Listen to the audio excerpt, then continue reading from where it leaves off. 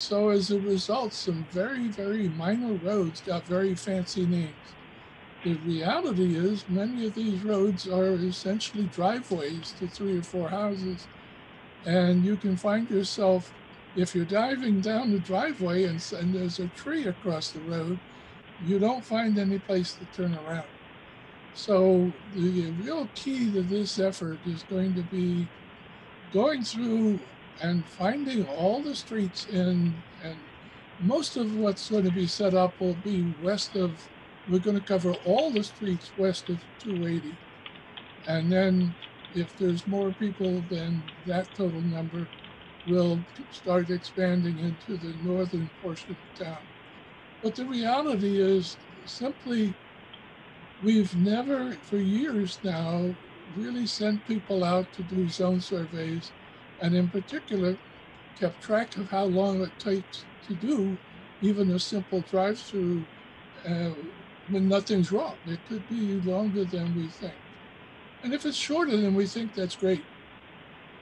I'm going to be giving out to everyone who wants to be part of the exercise. You'll get a notebook containing everything you're seeing tonight, plus details on the zones, details on the types of symbols you see on the zones, a detailed list of all the streets focused each for each zone that's in your group, and then also this unit log.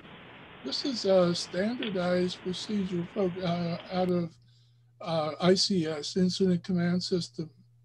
What it comes down to surprised me how monetarily important it is that volunteer time be recorded during emergencies. And so this is practice more than anything else. But I learned that reimbursement from FEMA can be as much as 50% higher depending on how many volunteer hours can be documented. And this unit log is that documentation. So I put this in here for you to practice with, to become familiar with, or at least know about, in the situations that we may really need to be responding during emergencies. Might as well practice now. Uh, the the primary purpose of this exercise is, well, it's more than one thing, but the primary one, there are a surprising number of roads labeled private or no trespassing.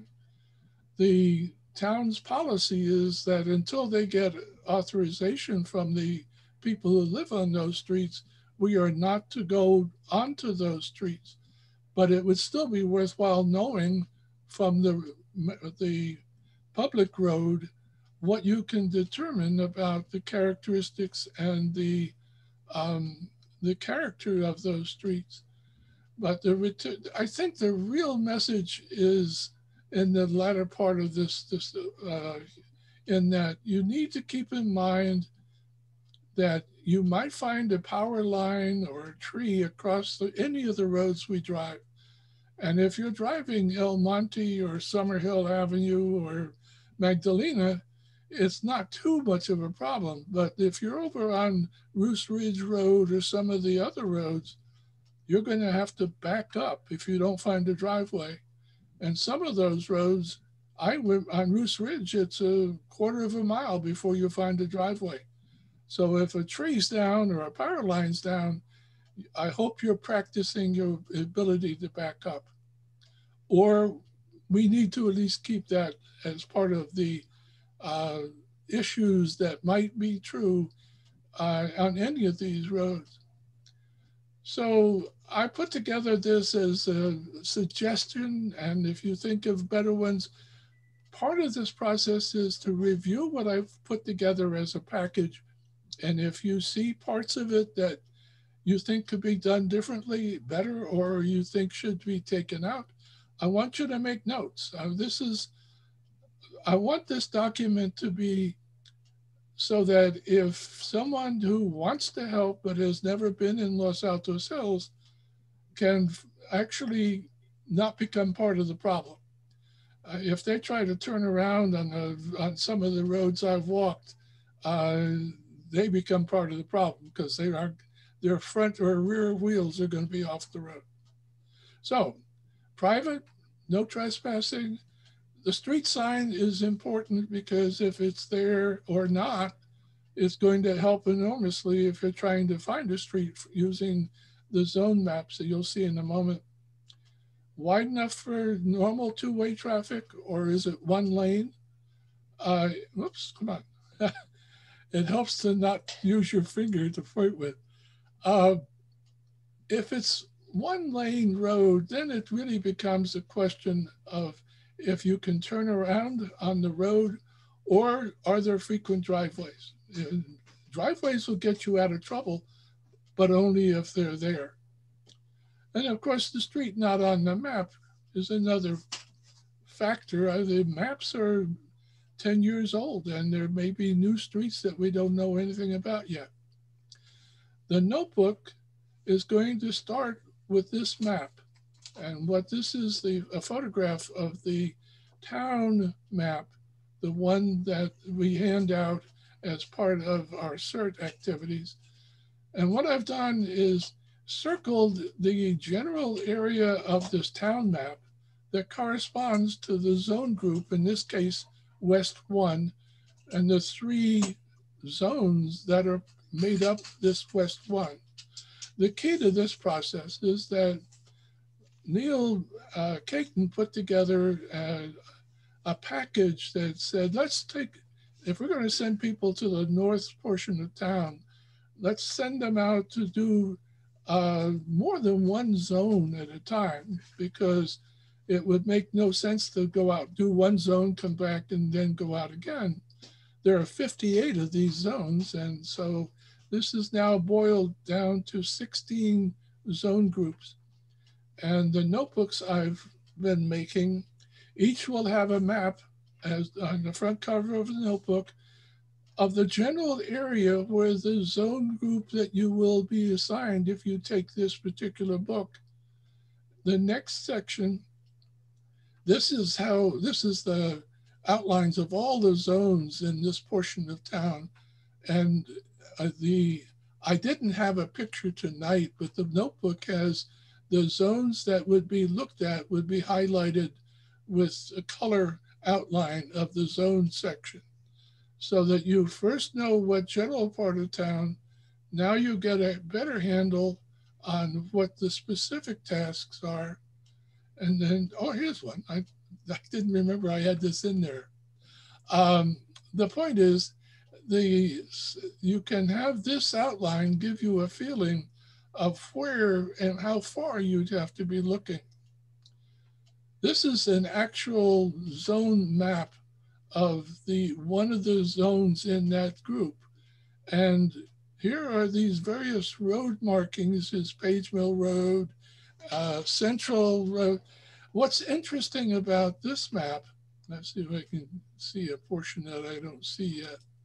Yeah, we walked this the other day, and you get out to here, and there's a barrier across the road, and all of this road is is paved but completely unused except by the fire department. We wouldn't know this looking at this particular zone map, but if indeed you did have driven, if you had driven this and documented that, that would be useful, if nothing else, to tell us, hey, we don't have to deal with that section, even though it is not obvious on the map. That's the kind of information that I hope we can document. I've created a listing of all the streets that correspond to any given zone map, so that you would now be able to, for this exercise, you would be putting in things like private road or no turnaround and other things of that sort. But I would also suggest that this could be used if we have an infrastructure, if there's a real incident. This could be used to write down street numbers and incident report numbers and things of that sort. I welcome any additional thoughts on that part. So that brings us, I think, to the end of what I was going to say. an informal sense. But what I really wanted to do now was to first open it up to questions and then expand it to what else we might have wanted to be either asking about these roads or other information we think we might really wish to get. Are there any comments at this point?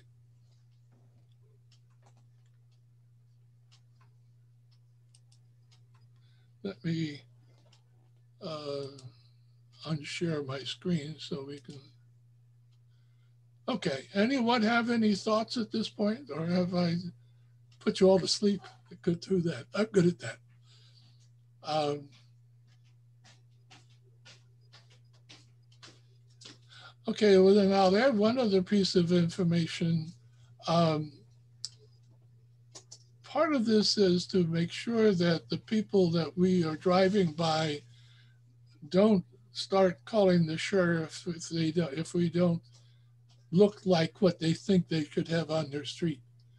And so Victoria sent to me a set of signs, which I think I'll hold up an example and see if you can properly see it. This one, for example, could go on, since it's in vertical format, I would be tempted to place it on the on the rear passenger windows on the left and right side. And then this is actually set up so that you could be put on the front and rear windows.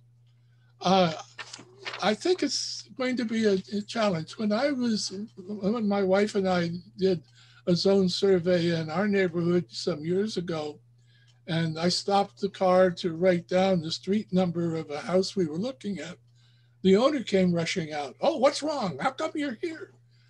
And I, of course, was nicely decorated in my CERT outfit and explained what we're doing. And as soon as he understood what we were doing, he was quite comfortable. But until then, he was, hey, what are you here for? And then we had another, one of our teams at the Port Claire, I think it was, when they drove into there, the site manager came out, was very um, concerned about the presence of these unusual people until it was commented, we're doing a survey for the, oh, you're doing a survey for the fire department. Well, how can we help you? I want us to be able to make sure that the people that see us coming through the neighborhood have that, oh, how can we help you attitude? And if nothing else, if they do start talking to you, tell them all about CERT. Maybe we can get them interested. So that's what's coming. I've got 5 notebooks completed, and I'm working madly on the others. If my recommendation is that you pick, if you're going to want to be part of the exercise, that you come by our place and pick up a notebook. That way you get a chance to become familiar with it uh, before you end up having to make it work. And I think in this case, I'd rather do it that way than drop it in your lap the afternoon of the actual drive-through, because this is I'm trying to use it to do 2 things at once. One, to make this notebook as useful as possible. Two, to document the troubled streets in town. And I guess a third item, to get you familiarized both with how we will be doing this sort of survey and where all these little streets are. So anyway, that those notebooks are here. I'm already ready for 5 people to come pick them up. By tomorrow noon, I should have another 4 or 5. And um, Victoria, how many people at this point did you say we had listed? On the doodle, there was 11. Okay. All right. Well, I will then be preparing more notebooks. And if more of you want to join, we've set the 21st. You probably saw my email. That's going to be our day, 21st from 1 to 4. So if you guys want to join in, just let us know. But do you have like a cutoff date, Larry, that you prefer people to let us know if they want to join in? I'm not worried too much as it may become less and less formalized notebooks as I get closer. Well, But that's a good question, actually, because Neil was asking if there's an online version of the notebooks. not yet. And that's, in fact, a very worthwhile thing. I just haven't had a chance to, um, well, I was still developing it at this point. I'm still listing uh, streets for the 50, for the, presently I've done about half, maybe 25 zones where I'm alphabetically listing streets on a form. I'm doing that because I wanted to use that approach to both uh, categorize or at least make sure everyone knows what streets are in the zone and a place for them to write the notes smoothly and logically. But it's still a matter of finding all of them and typing them up, which I'm presently doing. But no, I don't see any problem. Uh, I may end up if they were to say, "Hey, I'm say Saturday afternoon they'd like to play," I'll give them the maps and let them make out the lists. So no, I don't see any problem. I can certainly put together uh, once I get past the notebooks I have. I would certainly focus on having it available online to the extent we can. So do you think that we could possibly have an online version if someone doesn't need, are you, Neil, are you asking because you don't necessarily have time to go pick it up and you just want to print it out yourself?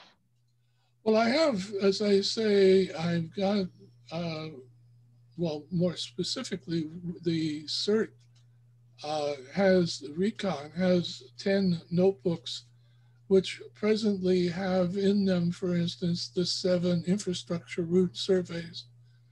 And so I've been using those notebooks to contain this set of Saturday or Sunday, better be Sunday, uh, drives. Uh, Mostly because it was a convenient way of keeping track and keeping a record of it. Uh, I would probably suggest that I finish those up since I'm 2/3 of the way through those. But the real point here, and if anyone wants to help, it's a big factor, is that I'm only will have done at most 10 out of the 16 zone groups. And so if anyone would like to, I can give them the boilerplate part and have them start, listing the streets and doing the other pieces of the puzzle that I put together. So the answer is twofold. I can send out a sample, but I won't. Each one of these depends on uh, a different set of maps and a different set of street lists. So I'm not sure exactly how I would do a generic uh, online version of it. It may have too many details uh, specific to each individual zone group. Neil, do you have any thoughts on that? Uh, I was mostly thinking you're a much more patient person than I am. And so I shudder at the idea of making 15 copies of something and then having to do it each drill. So I was hoping to find a more, able to be distributed. cranked out each time path. Yeah. Well, this was sort of my approach this time was once and for all. I didn't think that we would make that much of a, we could then use this as a template for any of our other activities that we wanted to do. But I'm welcome suggestions, and probably the simplest way is to put what I have done for one of the zone groups on the web, or at least email it, and the people try it out on other zone groups.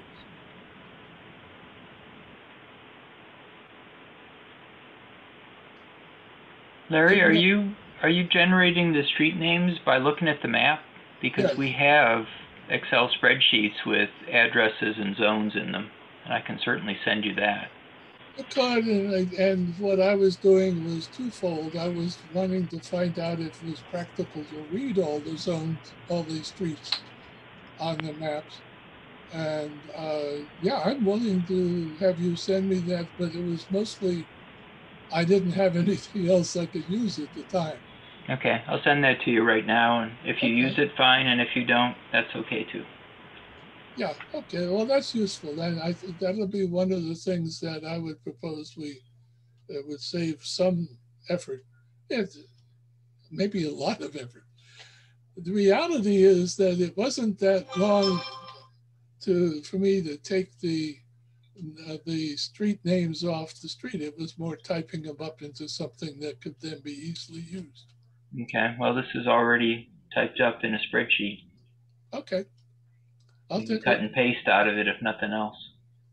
Yeah, okay. Anything else from anyone that good, bad, or indifferent?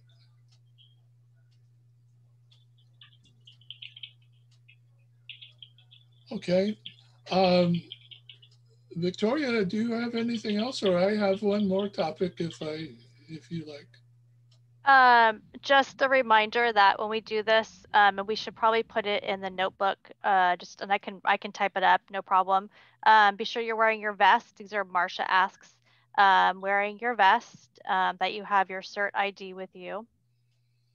Mm-hmm. Also, the ask of Marcia was the first sign that Larry held up, the volunteer, the city, what is it called? Volunteer, I always get the name wrong. Disaster volunteer, whatever she has on the back of our vest. Volunteer emergency services. Thank you. That's what we end up doing. Volunteer emergency services. Dave knows that well. Unfortunately. And then we have the other CERT one as well. So those are kind of Marcia's asks. I just sent her an email telling her the time and the day, and that we would be doing the following things that she required. And they asked to have her let the SO know that we're going to be out and about doing some things. So hopefully she is able to do that, so we don't have any issues. But should you be pulled over for some reason, then obviously you'll have all your gear on and your ID, and hopefully we'll be able to mitigate that kind of stuff quickly. As far as pickup goes, Larry, do you want to? I think it might be. What do you guys think? Is it easier to just set a time to go pick up your stuff from Larry, or what's easier? I find setting time is easier. It might be easier for you too, Larry, to say, okay, I'll have everything ready by this date. I don't know. What's easier for your time and everybody else for planning? What I would suggest, my present thinking at least, is that we're here almost all the time, but there's no guarantee. So what I would be tempted to suggest is that you send a text message saying, hey, I'd like to come by and pick up the notebook, and I just reply by text, yeah, come on over, or set a time because I may be not available. Also, I just saw a chat question about my address. I'm going to send out my phone number and my street address once we finish tonight. And I'm like I say, my view is that since it's probably easier just to have you decide when you can come and text and find out if we're available than trying to really push a time and date. Does that work for people? If you don't have text capability, you can always call me, for that matter. That sounds to me fine. Okay. Yep. Yeah, how could that not work? Well, I was trying for that, but you never know. I just want to reiterate Neil's point that you're way too accommodating. Well, it's. I was sitting here saying, how come I let myself get into this? But it's worthwhile, and so far it's worked. But I certainly like the idea of expanding the tasks, because there are some more zones that will need to be documented. Anyway, the next item on my list was to talk with people. Oh, hang on a second. I'm being addressed. Eduardo, okay, I will answer you after we get off the net. And that's the point I wanted to bring up. So far, what we've been talking about has been without ham radio. And I think we need to also spend some time focusing ourselves on reacquainting ourselves with ham radio in our environment. And so I wanted to suggest that we could try. I've been in my, spare time sitting here thinking, we could do ham radio tabletopping on Zoom. The last time I brought the topic up, we tried having everyone try to call me at once. And it turned out I only heard the first person that placed the call. Then I realized after we had been done that that's fine. As long as I get one name out of the crowd, I will keep calling for people until I have all the names of whoever is trying to reach me, same way I would do in ham radio over the air. So I'd like to, certainly this isn't going to occur immediately, but I'd like to put it on the table for discussion to see if people would like to try that. Is there any strong feeling either way from anyone?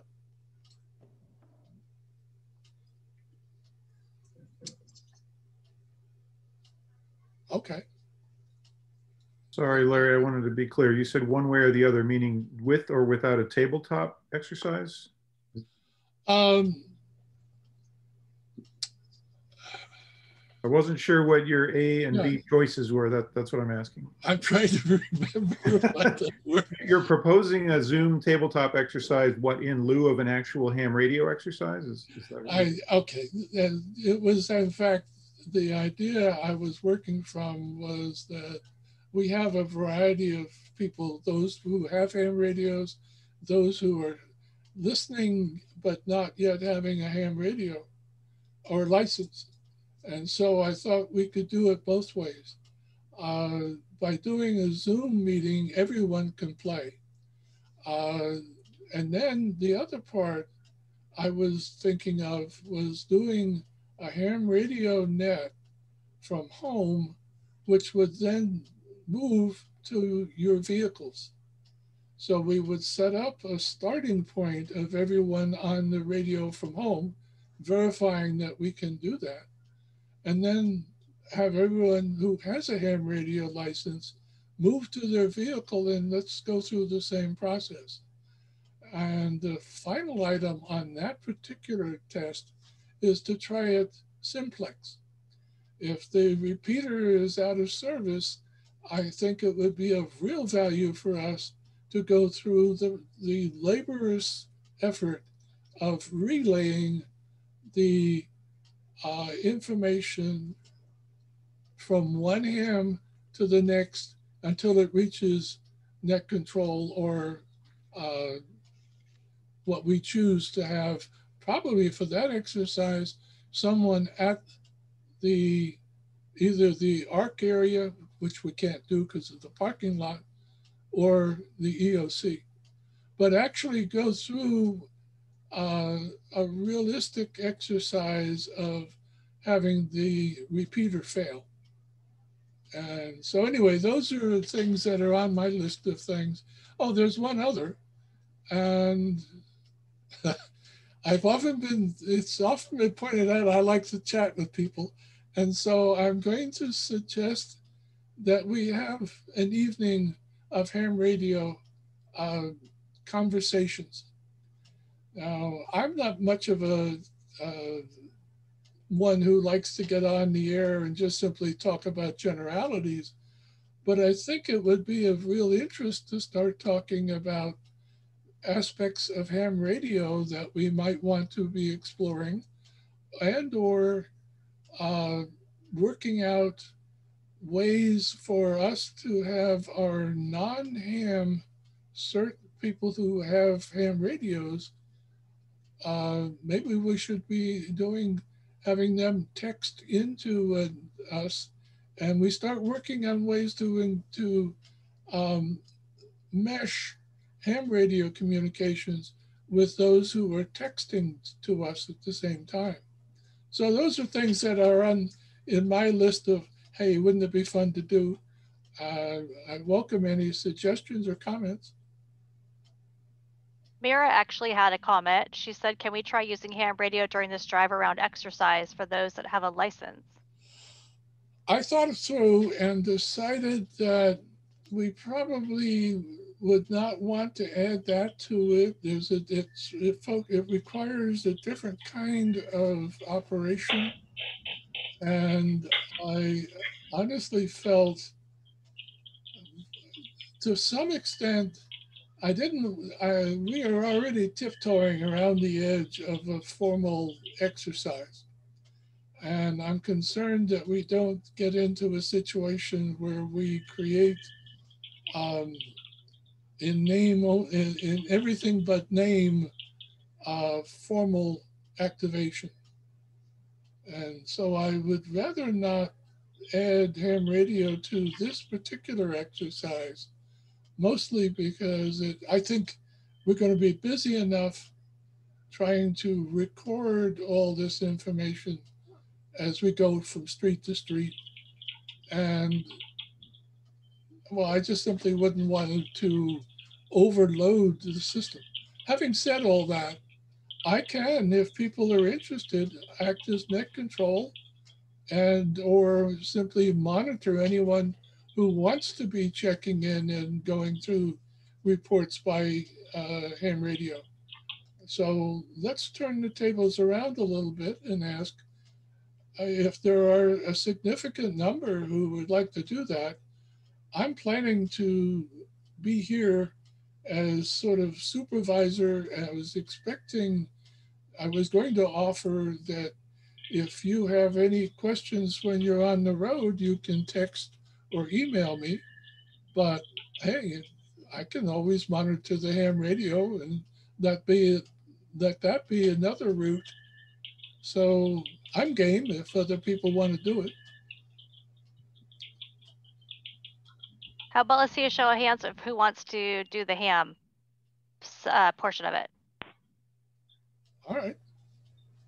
Looks like that's my enough. Yeah, there we thinking go. is not necessarily have it be terribly structured, but if it's easy for you to be monitoring ham radio while you're monitoring texting, any of us who at any point feel like just a quick check-in message anywhere along the way, it could be helpful. Yeah, I think that, I was sitting here as soon as I said no, I thought, hey, no, wait a minute. Don't turn something down too quickly. Yeah, I think that would be fine with me. And it also offers something I was thinking about, which was from some of the more isolated locations, it might very well be worthwhile having a radio check and have you check your cell phone at the same time to see if indeed you were able to reach out from where you happen to be. If you're on top of the mountain, I don't feel too worried, but I was surprised at some of the seemingly top of the mountain areas where my cell phone no longer was working. And so we might do both. I'll curl up in my chair with my radio in one hand and my cell phone in the other. But yeah, why not try it? There's certainly, I think it's any opportunity to use our ham radios in what I think of a professional mode is fine. So I'll be available and welcome anyone who wants to do it.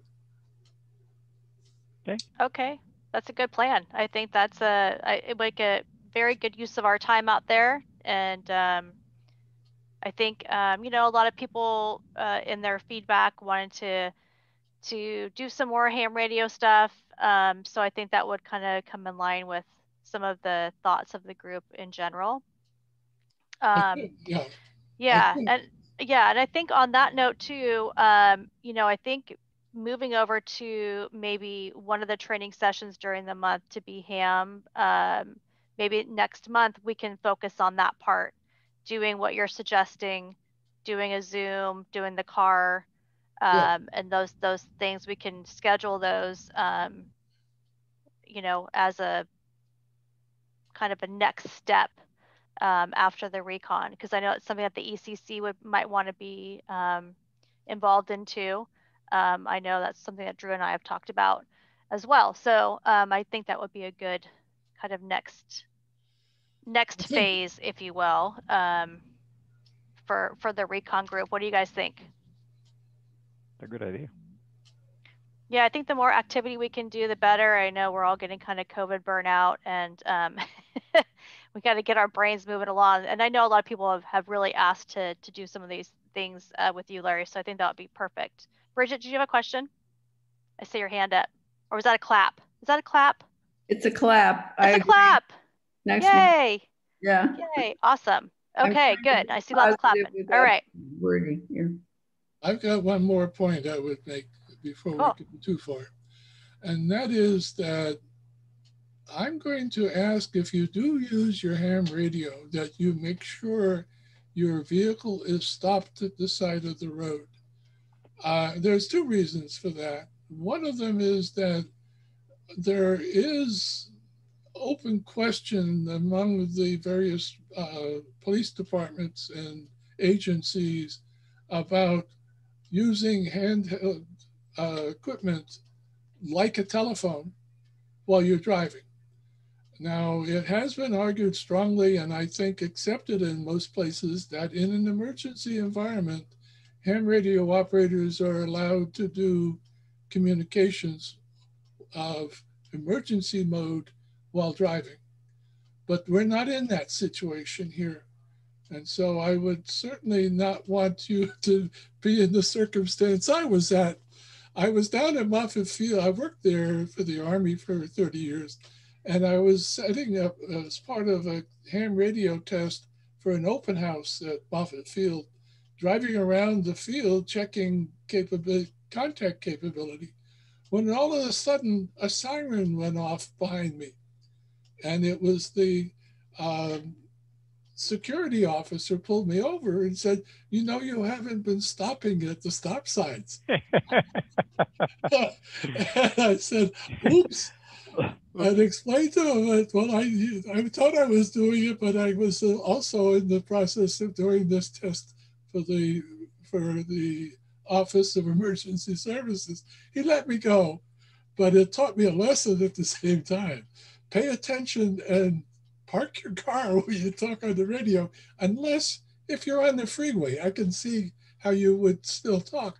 But the real point I'm trying to make is that if you're going to use the ham radio during this event, use it when you're parked, and remember to park to write down the information about the streets that you've driven.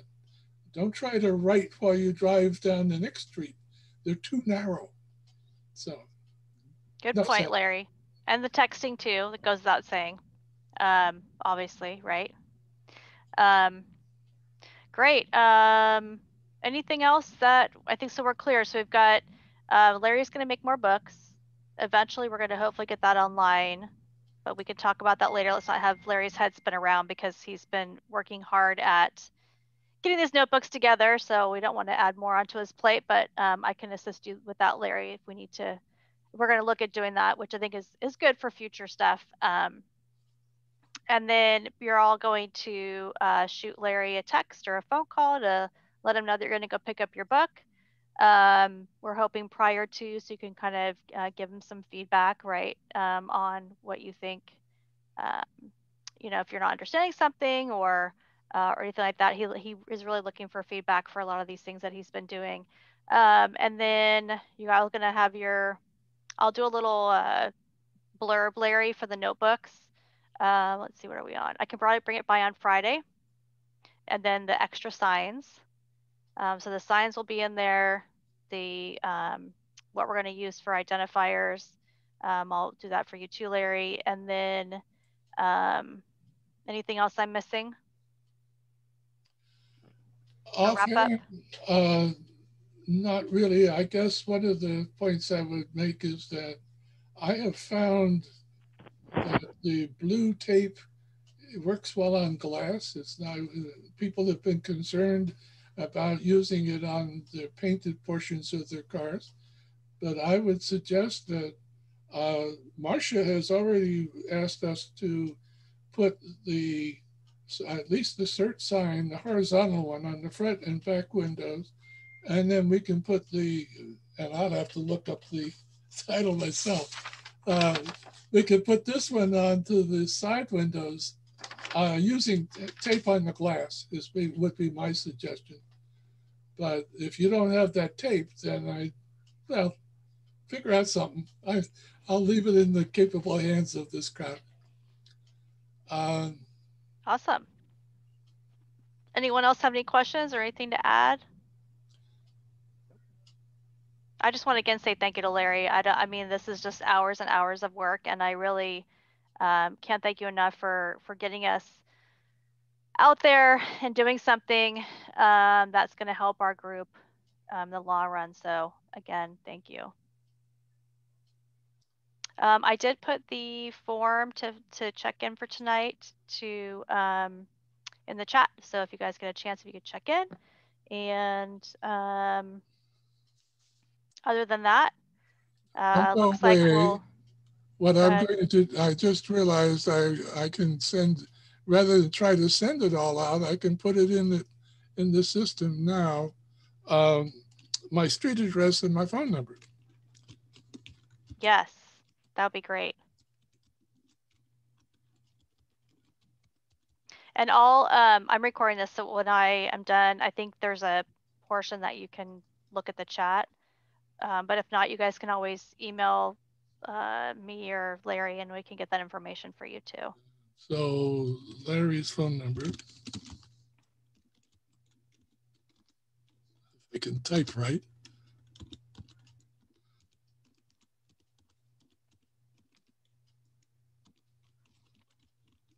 John, I just resent the form out. If you scroll up a little bit, do you see it?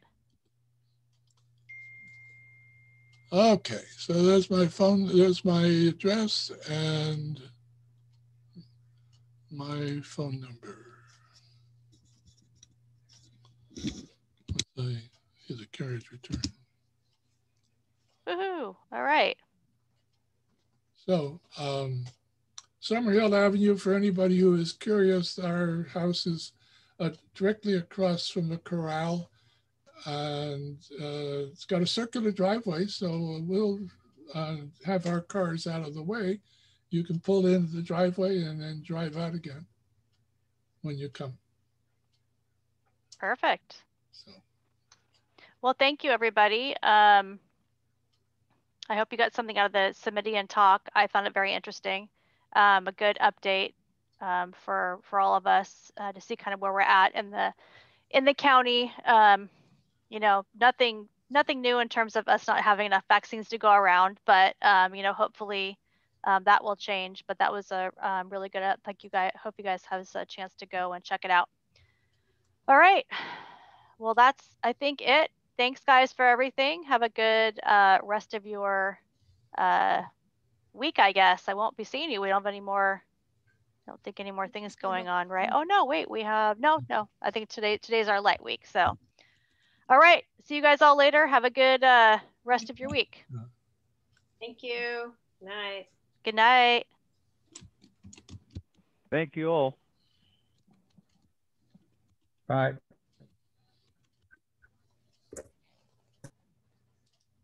If it lets me submit another.